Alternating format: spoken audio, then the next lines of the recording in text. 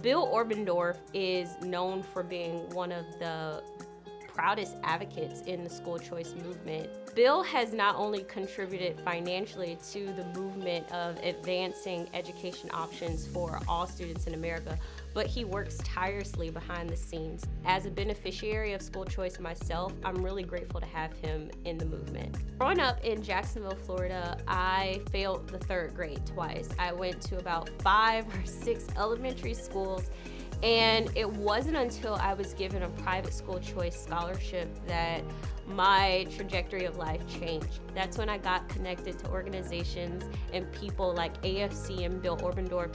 There's probably 4 million other Denisha Merriweathers across the country that have been directly impacted by Bill. He understands that families with means in this country, they have access to a great education. The folks that are left behind are the ones that are relegated to underperforming schools in terrible zip codes. Bill Oberndorf has been at the forefront of trying to change that system. You know, Bill is one of the rare people where the more we find out about him, the more you learn about the private works of charity that he's done, on top of the tremendous philanthropic contributions and daily passion and work that he puts into the school choice movement. It's really just remarkable how good of a person he is. Bill has been, I think, one of the most impactful, one of the most influential volunteer supporters for the University of California, San Francisco, I would say in our history. We needed a world-class leader in psychiatry, and I turned to Bill and Susan, and they said, of course. I wouldn't be standing here, I don't think, if not for the generosity of Bill Oberndorf.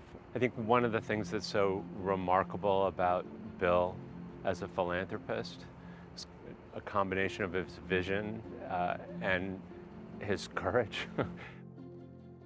So one of the big issues that has plagued progress in mental health and behavioral health issues in the past is stigma. It's still here today. My view, and it's one that Bill shares, is that the strongest antidote to stigma is knowledge.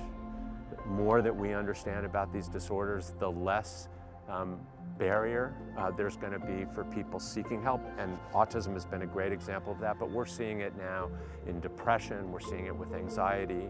You can see it societally all around us as people are beginning to talk more about their experiences and not hiding that. When I think of Bill, I think of someone that cares so deeply about this city and about this community, and he is always wanting it to be better. There is no one more passionate about San Francisco and about the Bay Area than Bill Oberndorf. The work of Tipping Point touches thousands of lives a week, tens of thousands of lives a month, and hundreds of thousands of lives each and every year. We are constantly trying to provide opportunities to individuals and families living in poverty throughout the Bay Area. I could walk you through numerous schools throughout the Bay Area that have been improved, become better because of Bill's generosity. I could walk you through housing placements where individuals are there because of Bill's generosity. I could walk you through job training programs where people have gotten $25 an hour jobs because of Bill's generosity. The list of individuals is countless of the lives that Bill has helped here in San Francisco and throughout the region. And for that, I will forever be grateful to Bill. I couldn't think of anyone more deserving for this. He's a committed philanthropist, and he's dedicated to improving the lot of others.